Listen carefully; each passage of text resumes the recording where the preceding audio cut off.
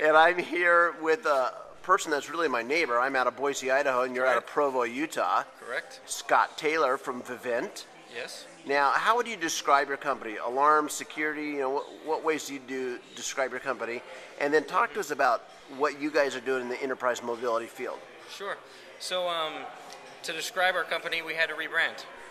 So we used to be APX Alarm, and the alarm doesn't so much fit anymore. We released home automation, temperature control, as well as video in the home. So now we coin ourselves the largest home automation company in North America. We cover all of Canada, all of the United States, Puerto Rico, and Hawaii.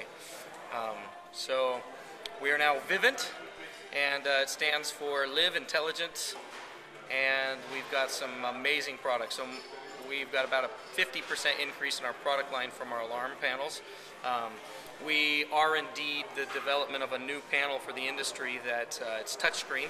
So our base customer has a touchscreen keypad that has updatable firmware. So as we develop, we can make changes to it. One of the biggest impacts was recently the Joplin tornado.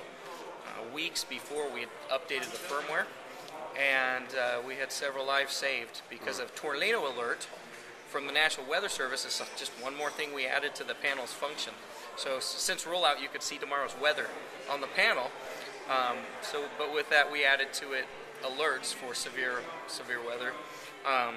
So some of the other things we've done is it's all functional from my iPhone or from the Droid, as well as from the BlackBerry. I've got to log into there. Yeah, very good. The wireless at this hotel. So you were showing me yesterday that you can control your video cameras around the house.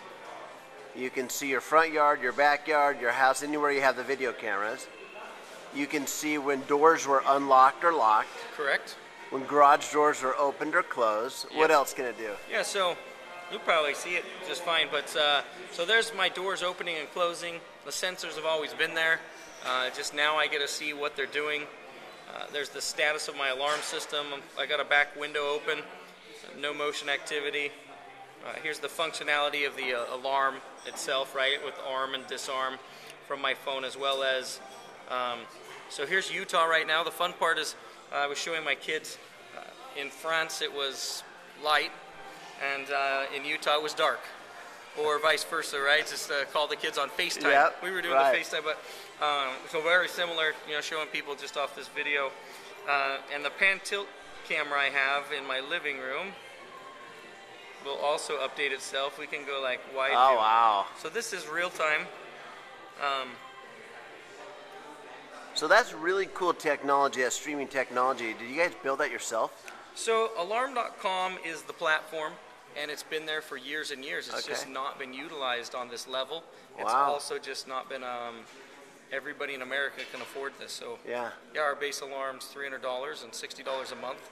But with the savings from homeowners insurance, as well as our thermostat is a green energy saving device, our customers are seeing $20 to $40 a month. Wow. And that's just that's the conservative savings. So the net cost of a Vivint alarm system is zero. It should be, why wouldn't I have that, right? Right. You want to, you know, as a father, I want to protect my family. Yeah. So that alarm's important. But now I get the alarm with all that cool stuff. Yep. Now I'm the guy that's just walked out of Best Buy, right? With I've got my lights on here, so in-wall light switches, as well as lamp modules and other things. I've got my front door lock, which is a quick set lock with the key code on the outside of it, and they've had that since 2006. But nobody's really launched it within a package. So it was independent. You could go online and lock your door, and then but it was independent. But now you're doing that from an iPhone or an Android, or what all devices are you supporting now? So we support BlackBerry, iPhone, and Android. Okay. So those three main devices. So these are things. Now I had a guy tell me the other day that he sees mobility in three buckets. There's the internal mobilizing your own workforce. Mm-hmm. There's mobilizing your customers, and then there's enterprise asset management. Mobilizing your stuff, your equipment, your trucks, and all that stuff. So you guys are also mobilizing your workforce. Now, you are here speaking about what kinds of things are you doing to mobilize your workforce? So 2 years ago, we launched Click software as a mobile platform to do optimized scheduling and routing for our engineers. And we released it with Click Mobile, so it was dispatching tickets wirelessly. And we also did for the customer Click Contact, where the customer knows, well, the engineer's on his way. Yeah. We also have Click Locate, so we know where the engineers are if we need them to go to another job or change. So that's 2 years in. We rolled out with Blackberries, but it was a native app. Yeah. And so we're actually updating to an HTML5 agnostic or non-device native. HTML5 now store and forwards information, and I think Steve Jobs and Google are on the consortium of the World Wide Web, and they took that project of HTML5 over, and they're really going to make it fantastic. So you showed us the apps that you have for your customers. Mm-hmm. You talked to us about the apps you have for your workforce. Correct. And now I do some reporting as well on machine-to-machine or wireless chips that communicate back their status. Mm-hmm. You guys are doing a lot in that area too. What kinds of equipment do you have in that are reporting back their status to you wirelessly?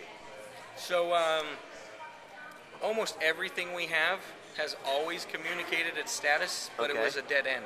Okay. We've basically just opened up, the availability of that information. So when you look at the alarm history of my devices, the information they're sending back and forth, it's always been there. Garage doors, front doors. Yep, you name it. And one of the biggest ones is the thermostat. So you do your thermostat template online. Yeah. And the system will now manage your thermostat for you. Wow. So you've got the most advanced templates you've ever had for energy savings, as well as just, if I'm on vacation, I want to turn the thing off, and we drove up to Idaho. We went to Twin Falls, in fact, and I had turned it off, and on my way home, I didn't anticipate it being 60 degrees. Yeah. But 60 degrees is a little cold for my kids, so being able to log on my phone and know it's 60 degrees in my house, and there's a constant refresh as well as a push. Yeah. So I can push, or the information's there on the M2M. So then you can adjust it and turn your heat up. So we came home and it was perfect. Put it at 68, I think, and we got home in comfort. Well, there you go. Well, Scott, thanks for being here in Cairns and sharing the information, and for the audience here on the video. Yeah, thanks for doing it. Yeah.